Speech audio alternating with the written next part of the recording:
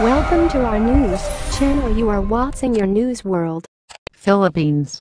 18 people killed in bomb blast in Catholic Cathedral. Presidential spokesman Salvador Panello said, "We will detect the conspirators of this cowardly attack and they will be punished severely for the death of innocent people." Jolo. On Sunday, the Catholic Cathedral was built on a dual island. At least 18 people died in the bomb blasts. The army gave this information. This area is considered to be the stronghold of Islamic terrorists, and only a few days ago voters in the area voted in the right of the autonomous Muslim area. Presidential spokesman Salvador Panello said, "We will explore the conspirators of this cowardly attack and they will be severely punished for the death of innocent people and the law will not spare them." Provincial Army spokesman Lieutenant Colonel Gary Basana said 5 soldiers, 1 member of the Coast Guard and 12 civilians were killed in this attack, while 83 others were injured. The first explosion inside the cathedral in the troubled south region of the Catholic-dominated country was in the living room inside it. The blast was so strong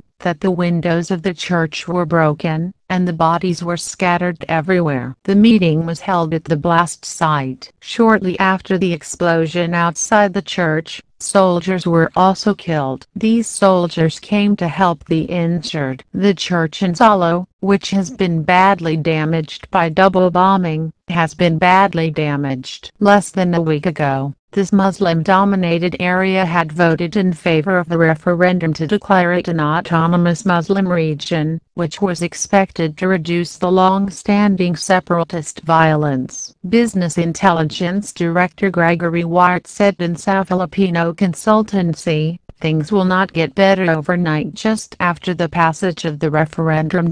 He said, "There's still a terrorist organization right here will continue to be a threat to the active and security." Earlier, Bishop Anjelito Lampon has already served Zolo said that the worst attack on Sunday. But of course this is not the first attack on the cathedral.